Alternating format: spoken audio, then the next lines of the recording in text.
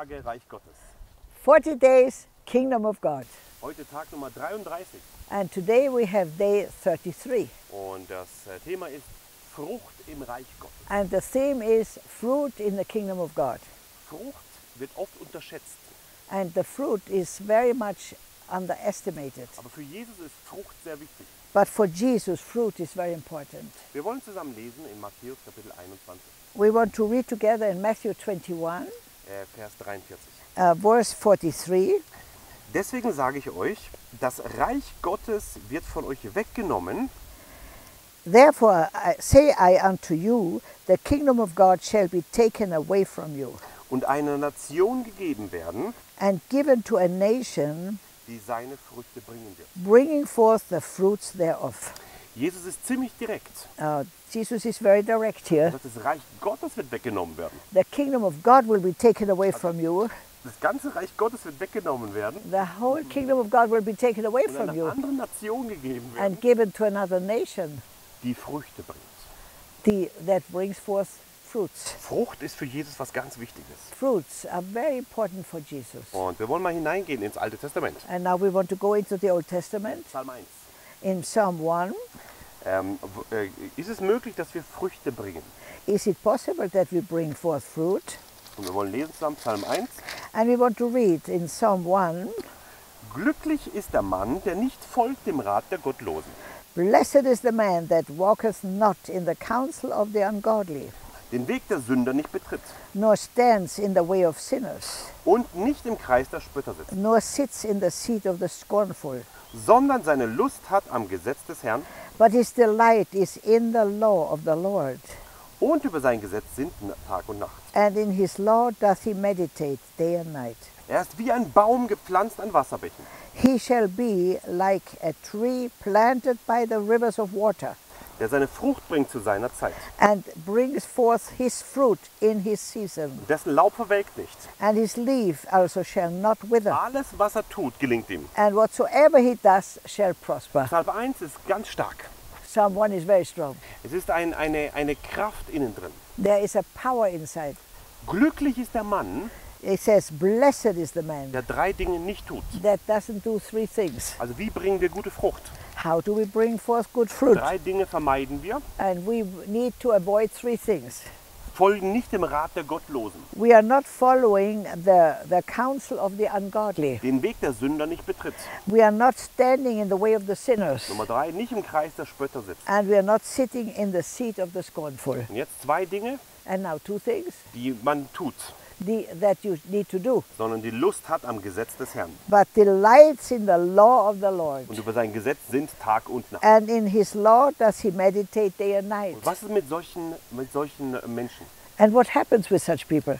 Er ist wie ein Baum, He shall be like a tree gepflanzt an Wasserbächen, planted by rivers of der seine water, Frucht bringt and that bringeth forth his fruit zu seiner Zeit. in his season. Und dessen Laub verwelkt nicht. His leaf also shall not wither, Alles, was er tut, and whatsoever he does gelingt ihm. shall prosper.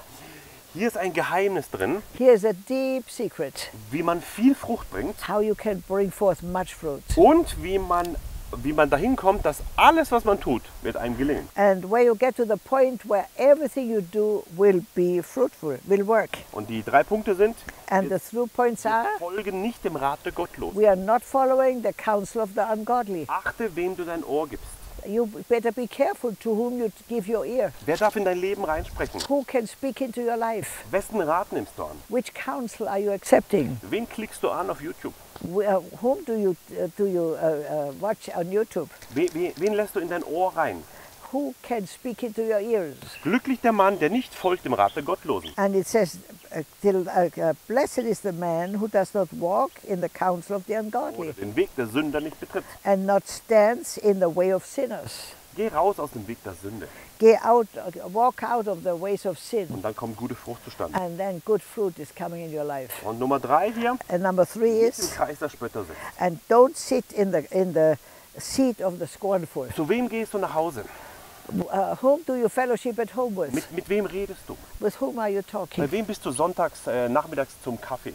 With whom do you spend Sunday afternoon for coffee? Mit wem, in welchen Kreisen sitzt du drin? In what circles are you moving? Die Menschen, die viel Frucht bringen, The people who bring forth much fruit, die sitzen nicht im Kreis der Spötter, they are not sitting in the council of the scornful, sondern sie haben Lust am Gesetz des Herrn. but they have their delight in the law of the Lord, Und sie denken nach and they meditate über sein Gesetz Tag und Nacht. over his law day and night. Und solche sind wie Bäume, And such people are like die trees gut gegründet sind. that are well found, grounded, Und die bringen Frucht zu ihrer Zeit. and they bring forth fruit at that right timing. Und alles, was sie tun, gelingt ihnen. And everything they do will be successful.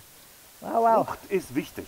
Fruit is very Wir haben important. die Schlüssel herausgefunden, wie man Frucht bringt. We now have the keys that how you produce fruit. Und dann in Johannes 15, Vers 7 und 8 sagt Jesus, And in John 15, 7 and 8, Jesus says, wenn ihr in mir bleibt und meine Worte in euch bleiben, so werdet ihr bitten, was ihr wollt, und es wird euch geschehen. if you remain in me and my words remain in you, you can ask whatever you want and it will be done unto you. Hierin wird mein Vater verherrlicht, dass ihr viel Frucht bringt und meine Jünger werdet. Yes, that is what, yeah, and my Father will be glorified that you will bring forth much fruit. Wenn du viel Frucht bringst, When you bring forth much fruit, dann wird Gott verherrlicht. then God will be Aber glorified. was ist diese Frucht? What is this fruit? Da gibt es diese Frucht des Geistes. There's the fruit of the Spirit. Liebe, It's love, Freude, joy, Friede, peace, Geduld, patience, Freundlichkeit, friendliness, Güte, kindness, Treue, faithfulness, Sanftmut gentleness, und Enthaltsamkeit. and self-control. Und das sind diese Früchte oder die Frucht des Geistes. This is the fruit of the Holy Spirit. Matthäus 7 sagt Jesus, But in Matthew 7, Jesus says, er unterscheidet zwei Arten von Bäumen. he makes a difference between two trees, Ja, gute und schlechte. good trees and bad Und in Vers trees. 18 steht drin, And in verse 18 we read, ein guter Baum kann nicht schlechte Früchte bringen. a good tree cannot bring forth evil fruit, Noch ein fauler Baum, gute Früchte. neither can a corrupt tree bring forth good fruit. Jeder Baum, der nicht gute Früchte bringt, wird abgehauen Every tree that brings not forth good fruit is hewn down und ins Feuer geworfen. and cast into the fire. Deshalb an ihren Früchten werdet ihr sie erkennen. Wherefore by their fruits ye shall know them. Menschen, die keine Frucht bringen, sagt hier Jesus, And people that cannot show forth fruit, Jesus says, diesen Baum werde ich abhauen. this tree I will cut down. Bitte bring Frucht. Please bring fruit. Bemühe dich dafür. Put some effort into it Und mit Liebe natürlich. with love.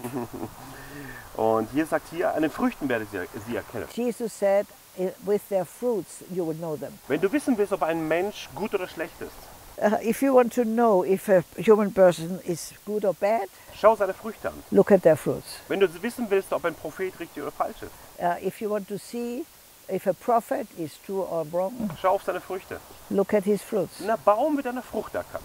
A tree will be recognized by its fruits. Das ist ein ganz wichtiges Entscheidungsmerkmal, das Jesus uns hier gibt. This is a very important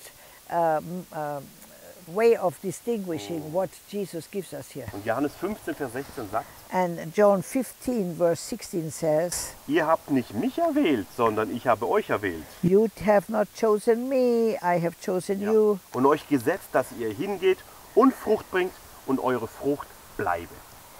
Yeah, I read it again. You have not chosen me, but I have chosen you and ordained you, that you should go and bring forth fruit, and that your fruit should remain. Ich wünsche dir von Herzen, I wish you from the bottom of my heart, weil Gott hat dich erwählt, because God has chosen you, dass du in ihm bleibst, that you remain in Him, er in dir bleibt, and He remains in you, dass du viel Frucht bringst, and that you bring forth much dass fruit, deine Frucht bleibt. and that your fruit will Denn remain. Frucht ist sehr wichtig im Reich. Because fruit is very important in the kingdom of God. Vergiss niemals, And never forget, du bist höchst begünstigt, you are highly favored, tief geliebt deeply loved, und mächtig gesegnet. and enormously blessed. Amen. Amen.